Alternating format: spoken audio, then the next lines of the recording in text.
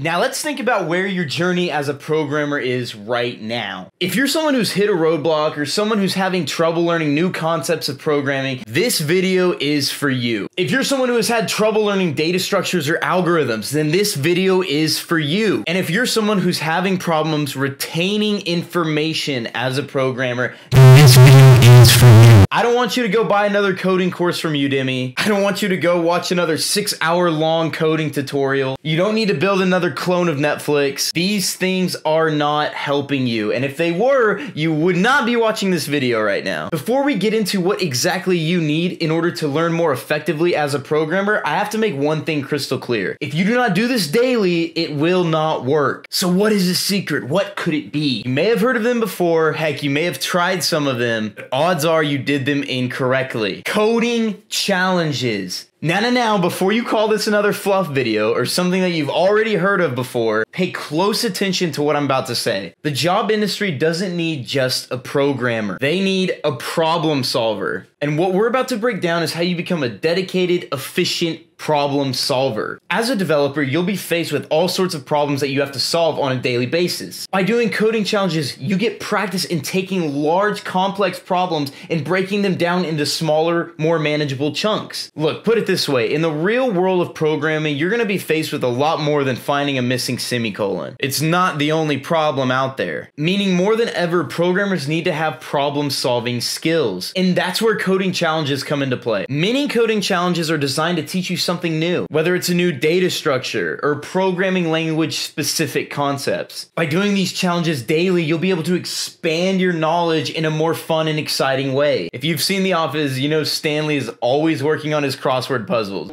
Did I stutter? Coding challenges are like your daily crossword puzzles. They're your way of sharpening your coding skills in real world cases. You learn how to solve problems that you might and will encounter in the real world. That means your chances of landing better jobs, crushing interviews, and being a standout developer increases tenfold. Challenges start off relatively easy and then they get harder as you progressively develop your skills. Look, the trick to coding challenges is this, and this is where most people mess up. You have to do them daily. And if you're not constantly trying to improve your coding skills through daily challenges, you're not going to become a standout developer. Daily is key. Think about going to the gym. If you only go to the gym Monday and Friday, you're not going to see any progress. But if you go to the gym Monday through Friday, you could be looking like the next Ryan Reynolds in no time. And the same thing applies with coding challenges. So if you want to be the Ryan Reynolds of coding, then you need to be doing coding challenges. And this will make it substantially easier to retain information. Concepts will become like muscle memory. Data structures and algorithms will become easy to you. And all of these problem-solving skills that we've been talking about will grow at a rapid rate. This is how you get a job as a programmer.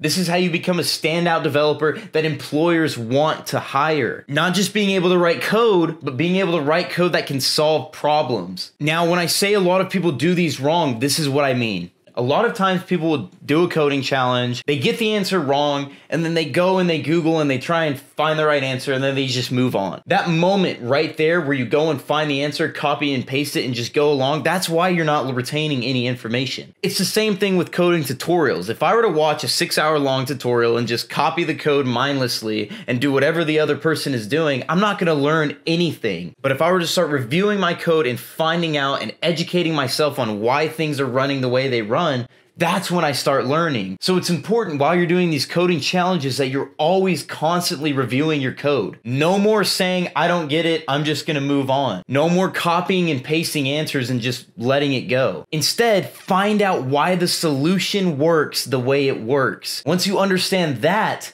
then move on. Secondly, don't rush challenges. It might feel good to say you got 5 challenges done in a day, but if I were to go back and give you those exact same challenges, you might be stuck again. It's better if you do 1 challenge a day where you get to fully immerse yourself into that 1 challenge and understand how it works and why it works, than just blatantly blowing through challenges, copying and pasting code, and not really understanding anything. So don't rush it. All right, so recap. Coding challenges work. You need to do them daily. Review your code and don't rush it. And that's how you can make coding challenges work for you. And check this out, here's a big surprise. At Devslopes, we created our very own 30-day JavaScript coding challenge. We give you 30 missions to complete, and we help you take your JavaScript skills to the next level. Whether you've coded or never coded before, this challenge is for you, so go check it out. That's it for now, guys. I hope this video helps a ton. Check out the 30-day JavaScript coding challenge, link down below, and I hope to see you there. See you in the next one.